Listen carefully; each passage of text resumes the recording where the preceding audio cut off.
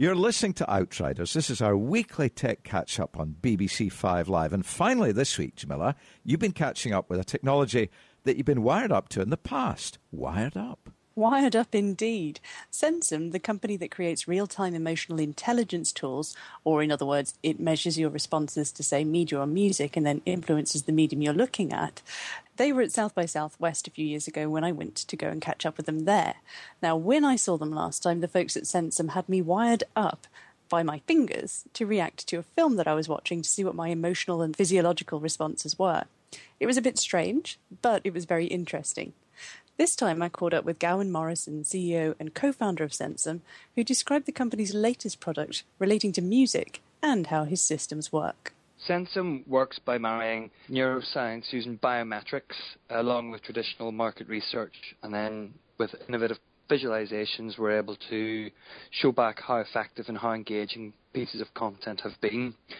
We're measuring galvanic skin response, which is your sweat response. When you have an audiovisual stimulus, it goes into the nervous system, it's processed by the brain generates an emotion, and you have a physiological response. And what we're measuring is the physiological response, which is highly correlated with emotions. With that, then, you're able to get an emotional engagement measurement against whatever that stimulus has been, whether it's an advertisement, a first cut of a feature film, a pilot of a TV show, or user interfaces in gaming.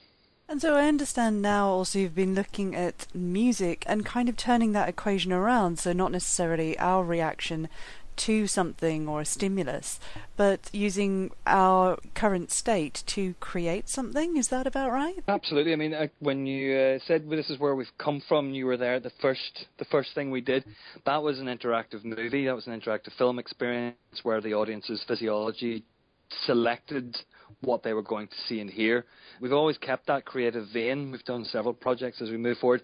The latest one we did was called Mew, and it was to use your physiology and motion to generate your own unique bio-song and bio-artwork, and so you had a unique shape and sound as a result of your own physiology. It seems like for time immemorial that the idea of music creation has been something that maybe somebody else feels and that you react to, but to create something that you're already feeling, that seems like dancing to your own rhythm, I guess. Yeah, personal feedback loops. And so does this open doors to different types of music, or even the reasons why we use music, whether that's choreography or exercise or so many different ways? Can that help with those situations? Everybody seems to have a music to their life. I have a theory, actually, that since we're all particles and we all vibrate, that the styles of music that we all synchronise and harmonise with are those that vibrate with us as particles, and that's why I have lots of people enjoy different types of music. So in the same instance, you should be able to vibrate and generate sound and generate pictures. But I mean, you could go from anything from choosing playlists based on moods through to performing alongside bands and at gigs. When thinking about the sort of types of responses that we generate, I mean, you've explained that it's galvanic, it's monitoring sweat, but I mean, there's obviously a difference between having a reaction in a sweaty nightclub and sweating buckets, to put it colloquially. But in fact, we do generate a response still also when we're quite chilled out, when we're quite calm. Absolutely.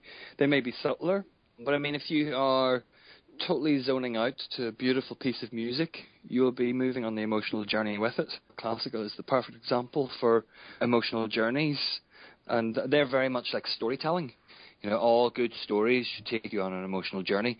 Good classical music will take you on an emotional journey. So they are very synchronous, the emotion that you can have and the kind of things that are going to trigger it from an audio and visual side of things. How about the equipment that you're using? I mean, I seem to remember there being quite a lot of wires. It was a somewhat curious and not quite but very nearly disturbing experience to be hooked up initially.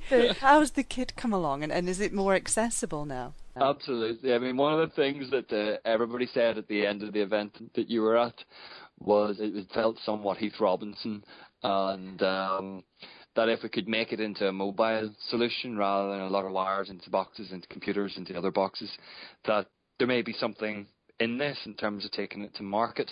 And so we've sort of walked the road looking for partnerships and opportunities with hardware, and really focused very heavily on what the software can do and making sure it use mobile devices as the hub for capturing and transmitting all sorts of data and for streaming media too. So we can give it a full mobile solution for wherever you happen to be, if it's in the home or in the cinema or at the gig or wherever, that can actually take place. Obviously, you've been focusing on this research for many years now. What specifically have you found that keeps you curious and keeps you digging into this kind of technology? I've always had a fascination in sort of biology and technology, and of course in media and creativity, and this is kind of a beautiful, happy place of all of it coming together. Just every single day there's something new.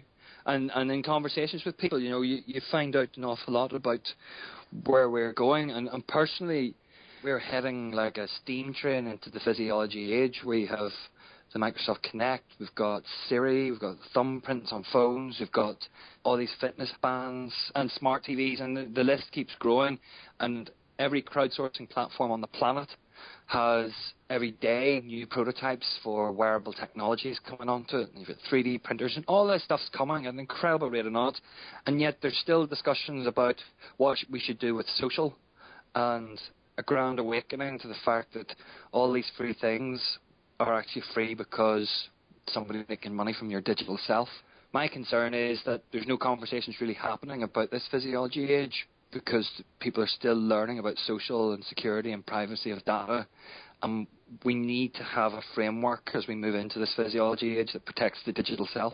I would much rather be in the middle of it, learning about it, feeling it, and maybe doing something about it, than to just all of a sudden find myself in it. If we'd like to find out more about what you're doing and indeed these amazing monitoring products, where can we find you online? If you go to sensum.co, that's